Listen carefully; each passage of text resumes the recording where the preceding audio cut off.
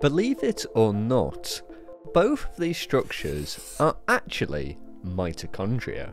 We were as surprised as everyone that there would be this mechanism of mitochondria to become specialized subpopulations.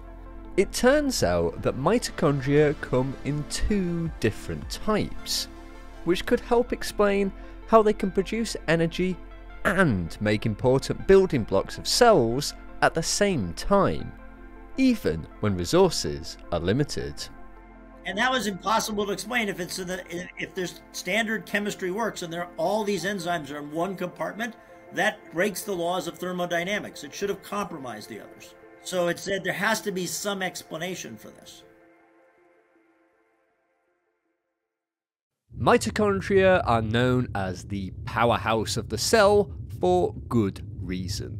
They are responsible for the bulk of our ability to make ATP, the molecule that provides the energy source for all activities that cells do. But it's become clear over the last few years that that's not all they do. Mitochondria are essential for other things in our body, and that is synthetic reactions that build the building blocks of proteins and lipids that allow us to engage in cell division and cell repair.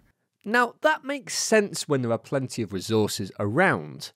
But when resources are limited, like if a cell is damaged, for instance, that's been hard to explain.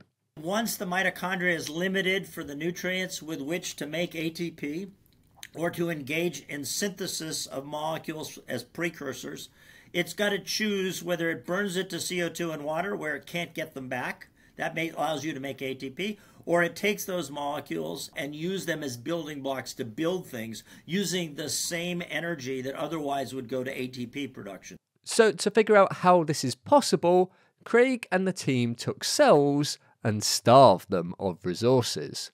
When they did so, they found that the mitochondria were separating into two very different subpopulations. One, an expert in making ATP, and looks quite familiar to the one you know from school. So the mitochondria that are enriched in ATP synthesis become the perfect mitochondria that you want to put on a textbook to explain how mitochondria are an energy factory. They have highly ordered crystal.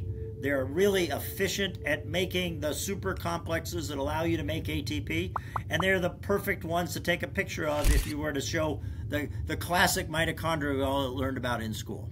The other were less textbook ready, but they were experts at making the cell building blocks. The other population actually still has the double membrane of a classic mitochondria, but it's filled with filaments of proteins. These proteins seem to be key, as Craig and the team narrowed down what was allowing this division of labour to one specific protein that is at the centre of these filaments. There was one linchpin protein that was necessary to make the judgment between these two pathways.